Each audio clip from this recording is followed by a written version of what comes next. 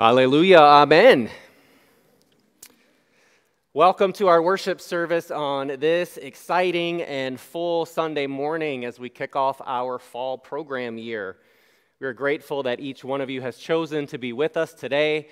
Those that are tuning in online, we are having some video difficulties, so you may just hear the service today and see some of the slides. We're working on some of those issues, but you should be able to hear us all right this week.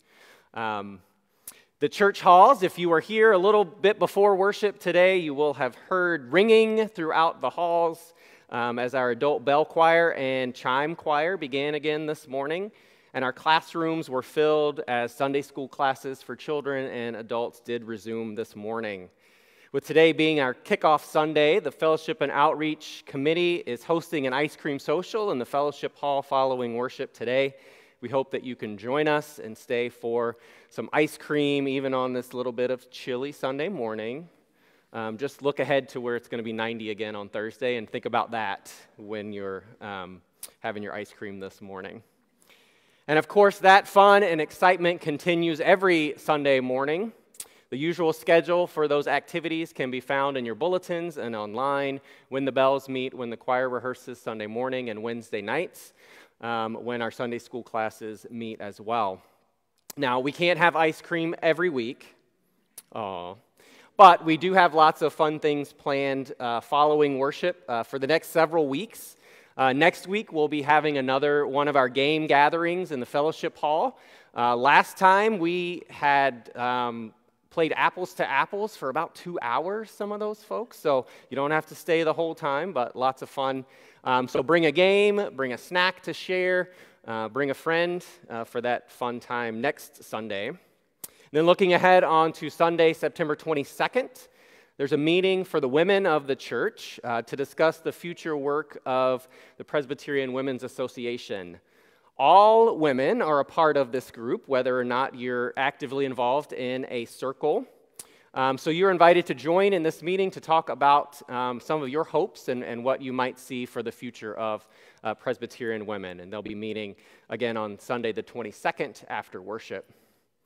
Also on that Sunday, there'll be a informational meeting for parents of some of our youth who are in grades 7th and up who have not yet gone through confirmation. We're going to talk about some of the specifics and go over what a schedule might look like that tries to include all of our busy families.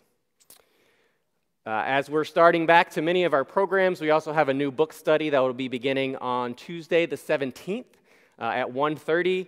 The book is available through the office, and it is Savannah Guthrie's book, Mostly What God Does, Reflections on Seeking and Finding His Love Everywhere. Again, that starts on September the 17th at 1:30. And finally, we are grateful, which way should I turn, to welcome back Reverend Linda to worship with us today. We have certainly missed your presence in our midst and your voice in our services. We are glad you're back with us, and she says she's glad to be back too, so.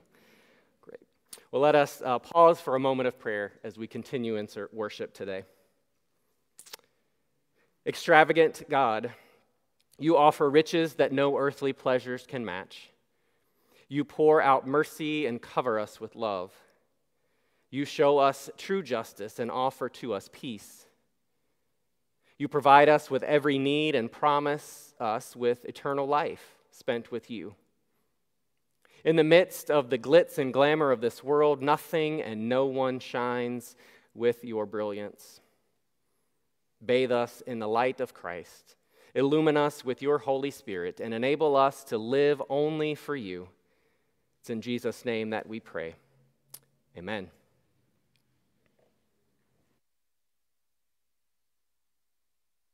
Those who feel comfortable standing may do so as we join together into call to worship. What seems like an ending is really a beginning. Secure in our ending, we begin. Knowing that we come from dust and we will return to dust, and we are forever in the care of Jesus. We begin. With hearts that are fickle, with eyes that are woozy, we begin.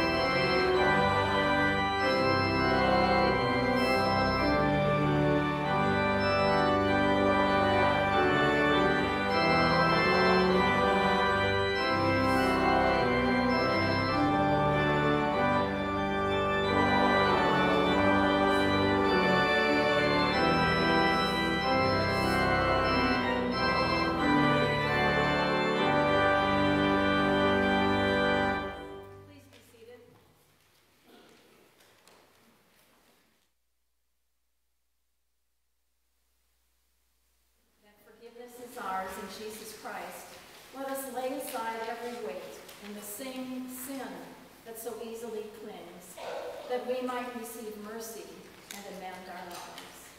Let us pray. Lord Jesus Christ, you are always faithful, even when we betray you. Lamb of God, have mercy on us.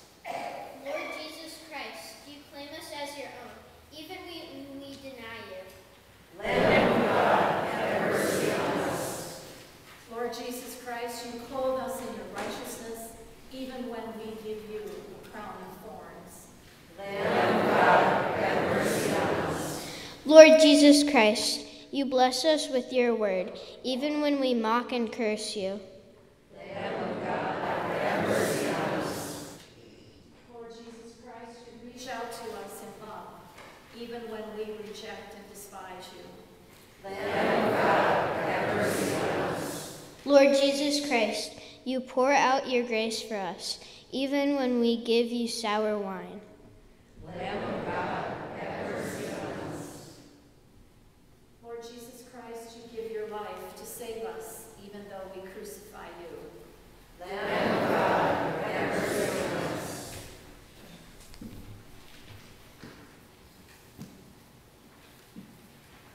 Amen. Listen and hear the good news. The God who formed us from dust is the one who judges us. The God who knit us together in the womb is the one who offers us salvation.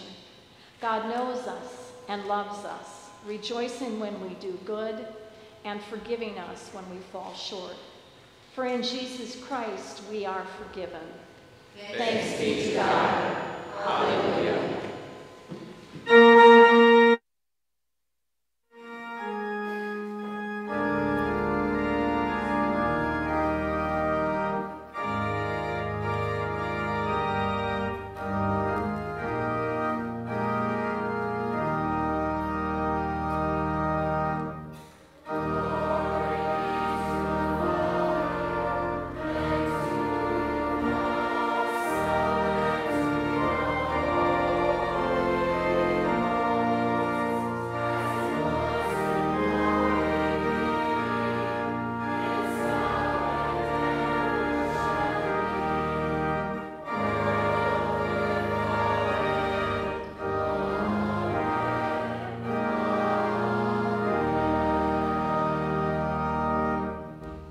The peace of Christ is knowing how to store treasures in heaven. So let us share that peace with one another, that we may be rich in God's love each and every day of our lives. The peace of Christ be with you. And also with you. Let us greet one another in peace.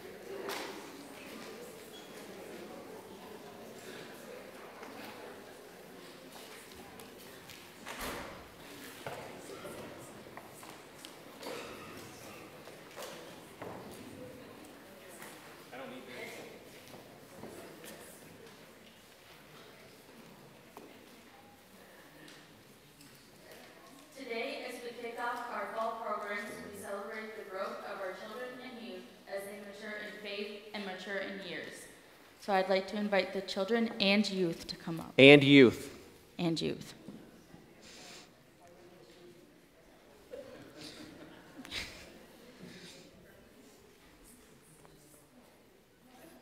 Oh, he can. Oh, wait.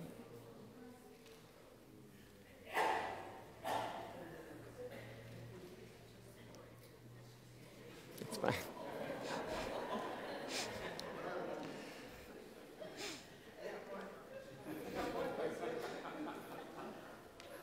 You staying with Harper? Yeah. Here you go.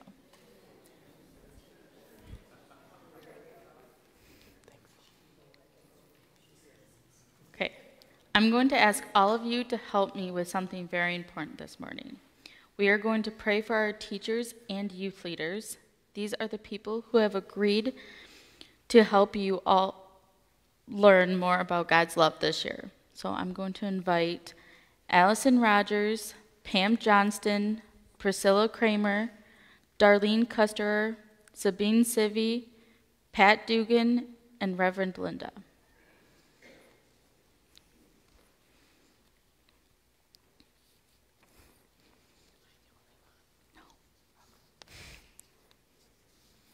Come on down. You're the next contestant on.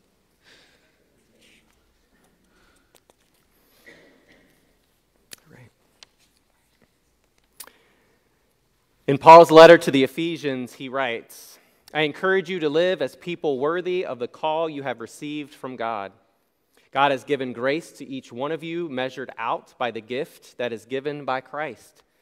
God gave some apostles, some prophets, some evangelists, and some pastors and teachers. The purpose was to equip God's people for the work of serving and building up the body of Christ. In the sacred story of our faith, people have always been called by the one who is the source of truth and wisdom to guide and to teach God's people. In the First Testament, the Old Testament, we are called to pass down God's commandments to our children and to speak about God's law constantly. At the end of his earthly ministry, Jesus commissioned the disciples to go out into the world to teach and to preach the good news. Today, we celebrate people who have responded to God's call, and we joyfully commission them as the educators of our congregation as they use their gifts that they have been given to lead and to guide our Sunday school, our Bible studies, and our classes. Through Christ and by the Spirit, God has given each of us gifts with which to serve the church and the world. We are blessed by teachers and leaders who use those gifts in creative and faithful ways and stand before us now as they are ready to begin a new year of service. With deep gratitude for the blessings we receive through the service of these people, we commission them for the service as Christ has called them. First, I'm going to ask a few questions of the teachers, then of our young disciples, and finally, Pastor Jamie will ask some questions of the whole church. To the teachers, do you promise to prepare your programs with hearts and minds open to the leading and inspiration of the Holy Spirit? We do. Do you promise to carry out this work with enthusiasm and joy, patience and courage, trust and love? Do you promise to trust in God's guidance, ever seeking to learn as you lead, to listen as much as you speak, and to walk with people with faith and authenticity? To the children, you're a very important part of our congregation, and thanks for being here. So we have two questions for you. Will you participate with enthusiasm and joy, and will you bring your questions with you as you explore with your teachers God's incredible love for you? Please say, we will. Do you promise to show Jesus' love to your teachers? Please say, we do. Now, Nevada and Riley and Isaiah are here representing our normal, 8 or 9 in our Sunday school classes. And Harper and Dylan are representing our, about 10 youth? Sabine's here in 2 accounts. She's here as leader for our Sunday school class and as one of our youth. I'm going to ask the congregation now to respond. If you are able to stand and would like to, you may. These teachers and leaders have a vital role in the nurturing of our faith. Will you support them with prayer, encouragement, interest, and compassion? We will.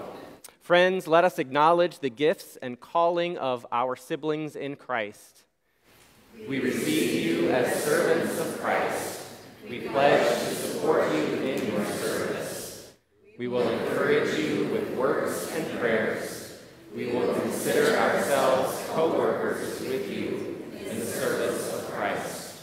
Now we're going to ask the teachers to come right here in the middle, and we're going to hold hands and make a circle around them. So y'all might have to get in real close. Real. And we're going to spread our hands out, and Miss Leah and I are going to lead a prayer. All right, we ready? Yep. Let us pray. Guiding God, you have made us all with our own special gifts. Like a body that has many parts, we are a community with many parts. We thank you for all the ways in which you interact with our lives. Today, we ask for your presence with our teachers, those who serve by helping us to go deeper with you. We thank you for each one of them, for the ways in which they illumine your word, expand our horizons, and endure our curiosities. May each of them be granted wisdom, patience, and confidence. May their reliance be placed on you, but also that they may feel encouraged by us. Inspire us to make the time to participate in Christian education so that we too can live out our baptismal vows, to mature as Christians in the church, and to engage in God's mission in the world. As your Spirit works among us, remind us of our need to learn more. Help each of us to recognize our gifts so that the world may know your love and compassion. Guide us as we represent you to all who we meet. Through Christ, with Christ, in the unity of the Holy Spirit, all glory and honor are yours, Almighty God, now and forever. Amen. Amen. All right, congratulations. We look forward to all the things you're going to teach us this year. You may be seated.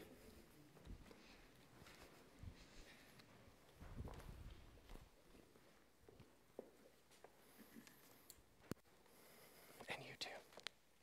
You too.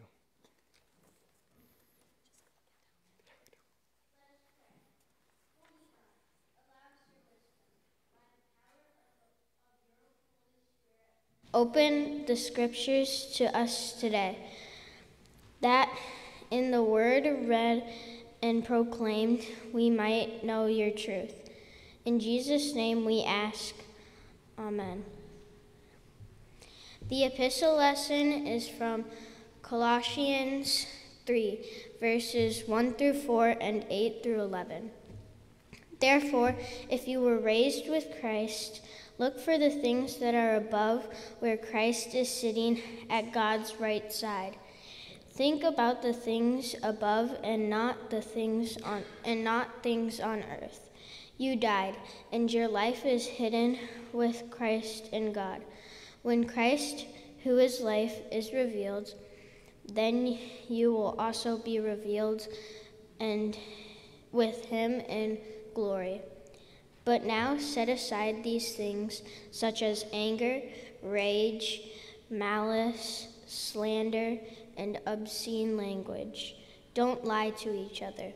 Take off the old human nature with its practices and put on the new nature, which is renewed in knowledge by conforming in the image of the one who created it.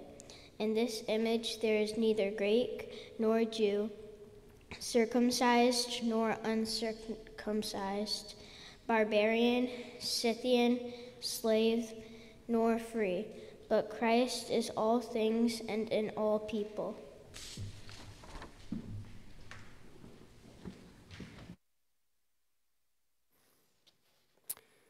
Our gospel lesson comes from the 12th chapter of Luke, verses 16 to 21.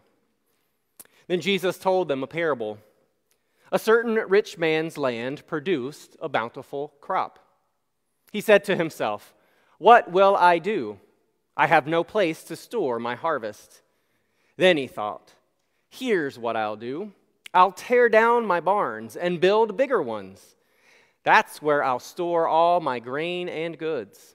I'll say to myself, you have stored up plenty of goods, enough for several years. Take it easy, eat, drink, and enjoy yourself." But God said to him, "Fool, tonight you will die. Now who will get the things you have prepared for yourself? This is the way it will be for those who hoard things for themselves and aren't rich toward God." And from Genesis 2 and 3, the Lord God formed the human, Adam, from the topsoil of the fertile land, Adamah, and blew life's breath into his nostrils. The human came to life.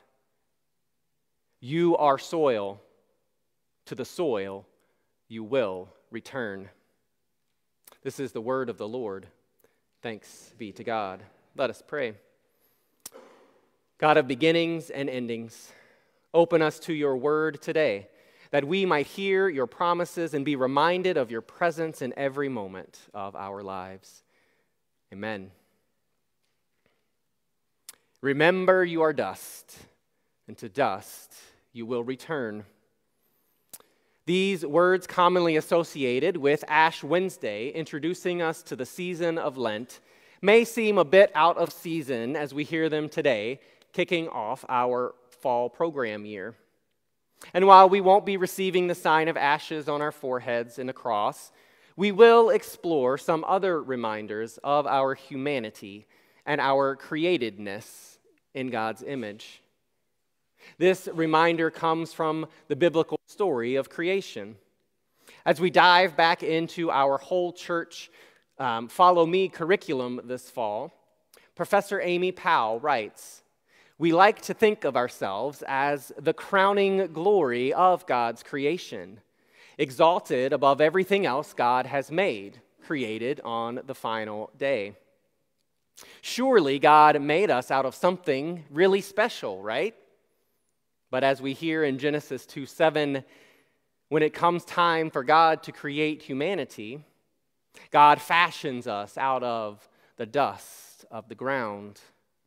In Hebrew, we heard there's a play on words that drives this point home. The human, Adam, is created out of the ground, Adamah. We are earth creatures through and through. Our theme for the next few weeks, Walk Humbly, comes from our own play on words in English. The root of the word humble is humus, soil, dirt. To walk humbly is to stay grounded, to live like the earthlings we are. We are made of the same stuff as all of God's creatures. And like the rest of creation, we will one day die and return to the dust from which we came. I'd like you all to take out the little heart that you received when you came in this morning. If you didn't receive one, raise your hand and one of our ushers will bring one to you.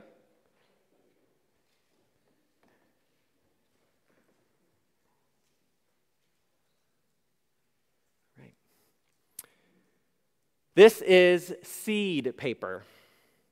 It's recycled paper that has been embedded with the seeds of wildflowers. Once we're done with them today, find a nice sunny spot where you'd like to see a couple of wildflowers bloom. You can plant this paper just under the soil, keep it well watered, and your wildflowers will start to sprout. Just in time for winter, I know. Part of what it means to walk humbly is to acknowledge the beautiful, fragile gift of earthly life. As we reflect on these passages and throughout the rest of the service, I'd like you to think about some of the gifts that God has given you that you are thankful for and write them on this cutout. Gifts that you are thankful for that God has given you. We need this Ash Wednesday reminder that we are dust more often than we may wish to think about it. Reverend Powell writes, "We spend too much of our time pretending that we are our own makers and keepers. We live as though watching our diet, ensuring our valuables, and building a name for ourselves will make us invulnerable to death and to loss. Wouldn't you know it, Jesus has a parable for that. Jesus' teaching moment in this Luke text comes as a response to a question from someone in the crowd. A young man is having a dispute with his brother over their inheritance. This question, if you're reading through Luke, seems to come out of left field. Jesus, up to this point, has been talking about the Holy Spirit and God's provision. And here comes this kid asking Jesus to decide a dispute about his inheritance. It seems like he hasn't even been paying attention to what Jesus is preaching on, but just waiting for Jesus to pause for a moment so he could ask this question and have this wise teacher settle his dispute. Jesus understands this motivation, and he doesn't even humor this man with an answer, but tells him, "I am not here to serve as judge over you." Then Jesus says, "Watch out. Guard yourselves against all kinds of greed. After all, one's life does not consist in the abundance of possessions." The literal translation from the Greek for this word greed is something like more having. More having. It is a reference to those who have, but want to have it all, or want to continue to gain more, even when they have enough to live comfortably. Instead of helping the man to get his inheritance, one commentator writes, Jesus points this man to a different understanding of what life is altogether. Life is not to be valued or measured in terms of wealth and possessions. And here Jesus says it, a response that causes some trouble. A phrase that hits right at home with me and so many others today. He says one's life does not consist in the abundance of possessions. Doesn't that go against almost everything that we have been taught in society? Isn't this the opposite of what we see in so many movie and TV shows on a daily basis? Doesn't this stand in the face of what many consider to be the American dream of prosperity and success? But Jesus tells us God's realm is different. In God's kingdom, an abundance of possessions doesn't mean everything. Reading this parable at a surface level, we find a rich man who has so much to do with, so much that he doesn't know what to do with it. His crop this year is so big that he's making plans to build bigger storehouses so that he can store it all and be prepared for many years to come, not having to work. But God has other plans. God calls him a fool and tells him that his life will end and everything that he has will be left behind him. You can't take it with you when you go. But let's pause for a moment and think about what is it that this man has done that is so bad. There's no sign of him acquiring this wealth illegally or at the expense of others. There's no mention of him mistreating his workers or not giving them a fair wage. Verse 16 tells us very plainly, the land produced abundantly. He is wealthy because the land that he owns has produced this overflowing crop. It was a good year. The soil was fertile. There was plenty of rain, lots of sunshine. The elements have all worked together in his favor. People in Jesus' time, and many today, would say that God has blessed this man with an abundant harvest. So where is his folly? What has this man done that causes God to call him a fool? You may have seen it already. It's staring right at us. As we read on, it becomes clear as to what makes God call him a fool. It is what he does with this abundance of harvest that gets him into trouble. This man does not have the kingdom of God in his heart or on his mind. He not once thinks of anyone besides himself. In the parable, we see him even have a conversation with himself, talking to his own soul. Let's see how many times he says, I will, in these verses. Then he said, I will do this. I will pull down my barns and build bigger ones. And there I will store all my grain and my goods. And I will say to my soul, soul, you have an ample amount of goods laid up for many years. Relax, eat, drink, and be merry. He wants to build bigger barns to store all my grain and my goods. Never once does he think about anyone other than himself, not his neighbor, not even God, who has blessed him with this abundance. Surely at the beginning of the growing season, he had already calculated what the harvest should have been. He knew what he needed to plant to survive the winter and to sell off, and he had planted and planned accordingly for that. But as the harvest approaches, he sees that it is much too large for the storehouses that he has. And here his greed, his more having, shows through again. What he had initially planned for was plenty for him to live on. He already had enough space to store what he needed, but when he sees this overflowing crop, he must have it all.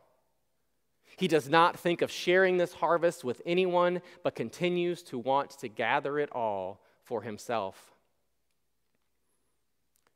How can we avoid this pitfall? How can we keep from falling into the same trap that this farmer fell into? We all want to be able to retire one day. We want to be able to provide for our family and not have to work until the day that we die. We all want a sense of security that we will be taken care of if we lose our jobs or if tragedy strikes. Is this telling us that we should not plan for or save for the future?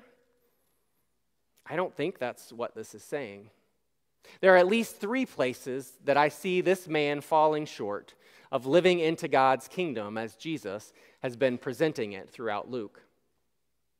First, he shows no gratitude to God for God's clear hand in his abundance, i.e., it was the land that produced abundantly.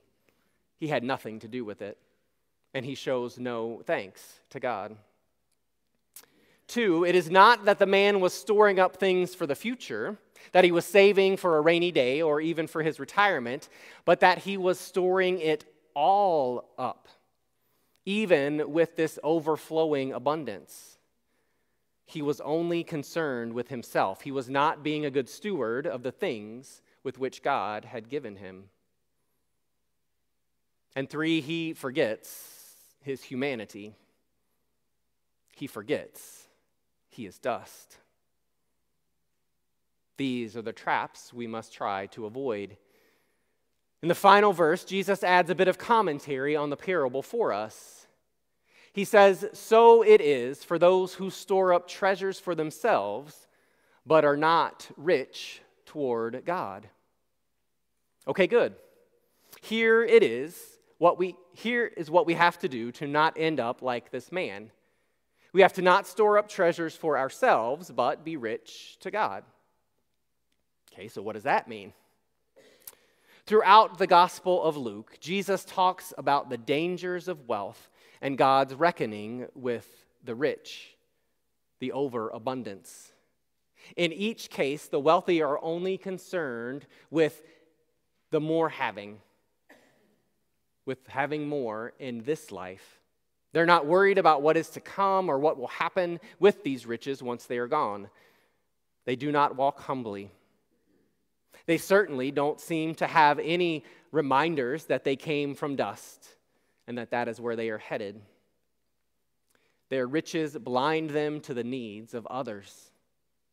Their need to have more keeps them from sharing what they have been given with those who do not have as much.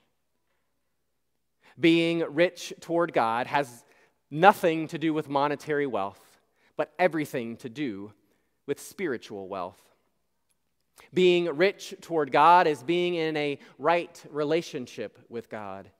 It is spending time alone with God in prayer, praying for God's kingdom to come, and praying for the well-being of one another.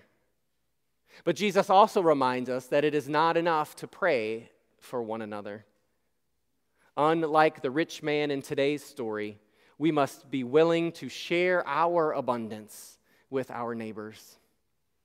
We must be willing to bless others with the things that we ourselves have been blessed with. We must continue to support the ministries of our church and other charities that help out our neighbors.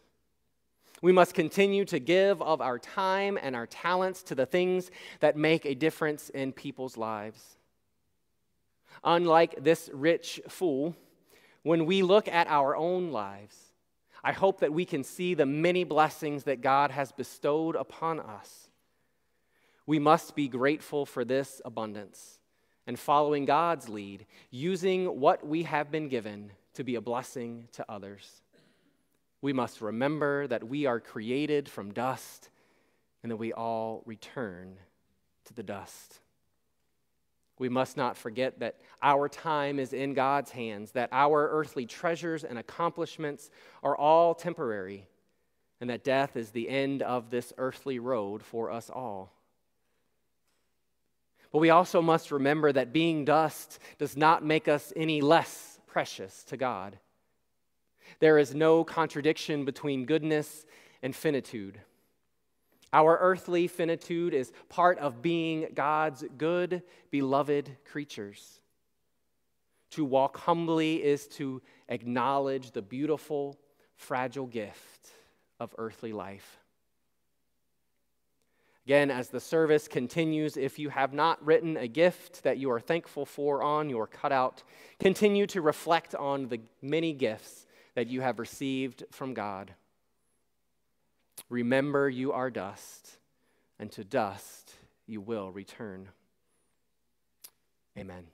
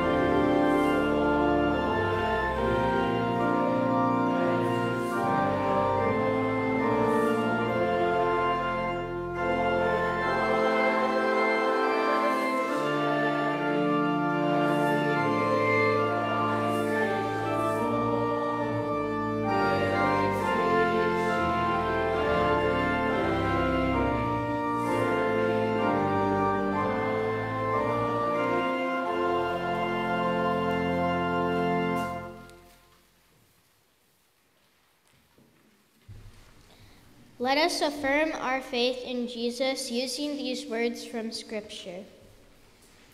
This is the good news which we have received, in which we stand, and by which we are saved, if we hold it fast that Christ died for our sins, according to the Scriptures, that he was buried, and that he was raised on the third day, and that he appeared first to the women, then to Peter, and to the 12, and then to many faithful witnesses. We believe that Jesus is the Christ, the Son of the living God. Jesus Christ is the first and the last, the beginning and the end. He is our Lord and our God. Amen.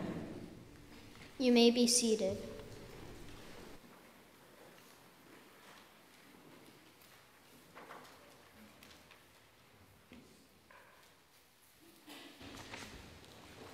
We're going to trust that the mic can pick me up from over here since my mic is not working. It is such a joy to be back here in church, and it is a joy to lead in this time of prayer, knowing that we are all praying. Each and every Sunday when we do this, and there are all of these wonderful papers that come up that remind me that we are a praying congregation and caring for the needs of others and lifting up those concerns. I was also reminded of that during my time of being off and in recovery, that I received a stack of cards that reminded me that people were praying for me, and so I thank you for your prayers. But let us now quiet our hearts and enter into this time of prayer. Lord God, we continue to praise you that you have gathered us together this morning. We are grateful that you call us to be your people and call us to follow your paths of peace and righteousness. You have set before us the way that leads to life. May we, in all aspects of our daily lives, walk humbly with you in trust. Grant us tenderness of heart needed to consider the needs of others, especially those who are lost or hurting, lonely, or in need.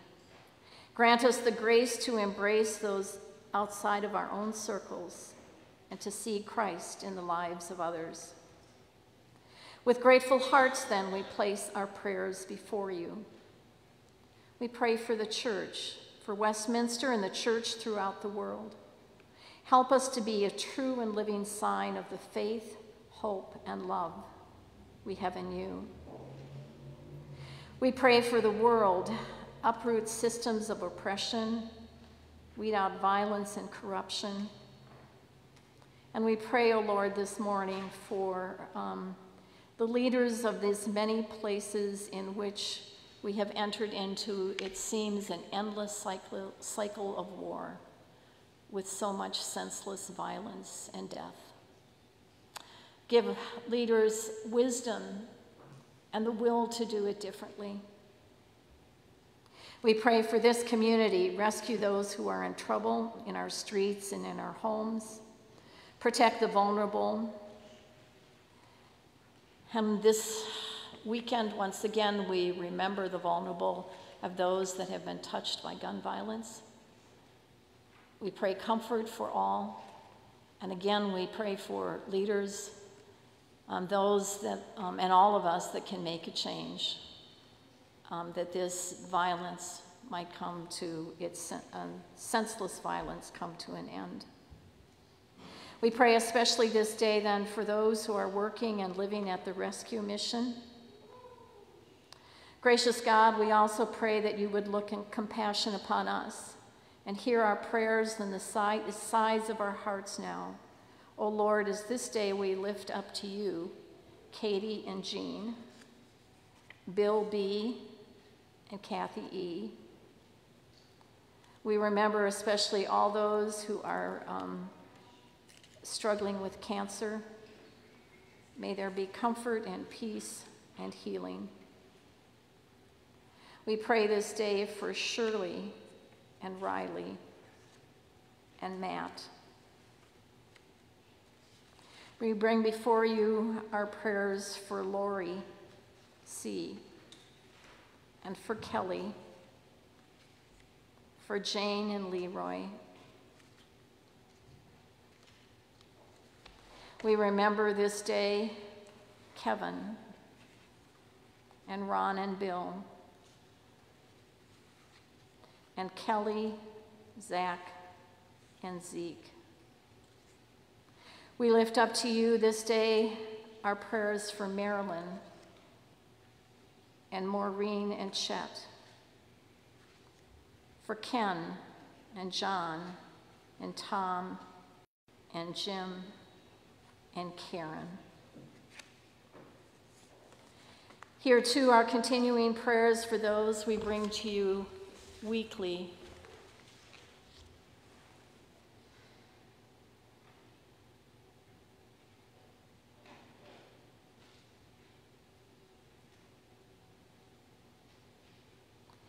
God and community, holy in one, hear us as we pray together using the words that we have been taught by Jesus.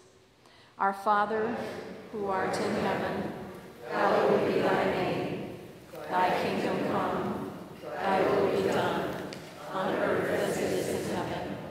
Give us this day our daily bread,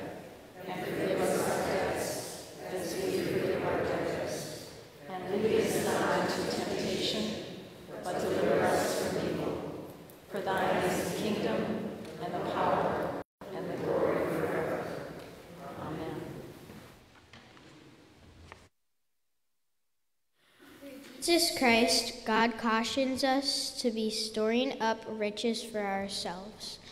Let us consider these things as we give our conscience directs, as our conscience directs us.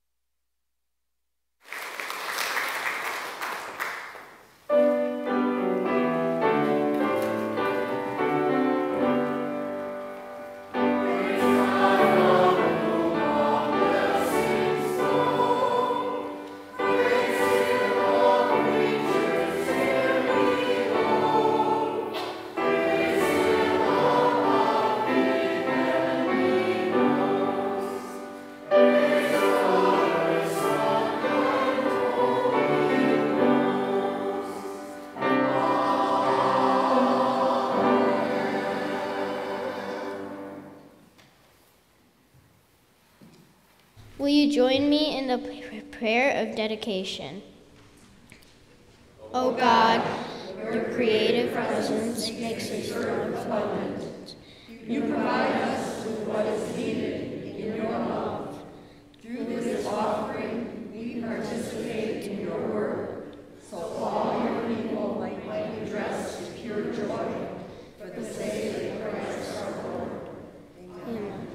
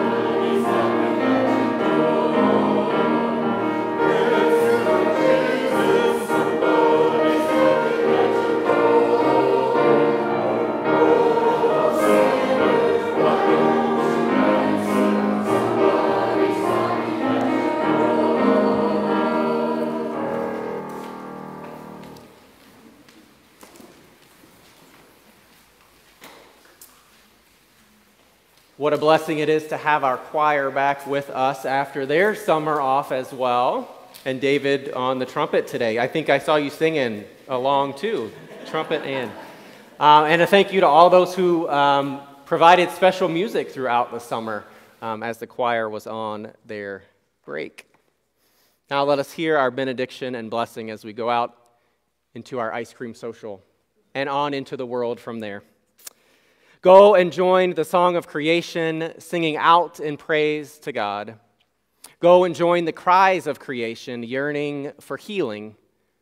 Go and work for the healing and the wholeness of the earth.